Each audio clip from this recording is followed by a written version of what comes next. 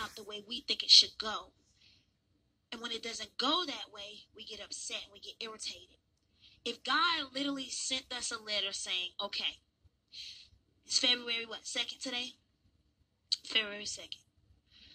On February 15th, after Valentine's Day, I'm going to send you man. Then, towards the end of February, y'all going to go ahead and get married. Like, we like, okay.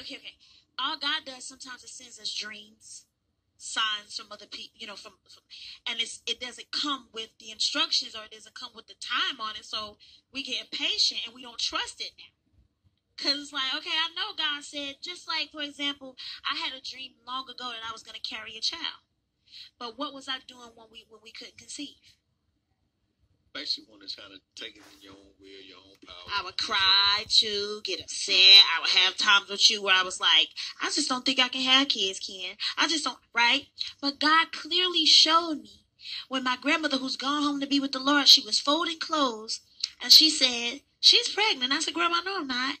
Right? So I'm like, hold on, God, pregnant with what? Is this pregnant with a new album? Pregnant with a new, what is this going on? But because he didn't give me instructions and say what day it was going to be, I was very impatient.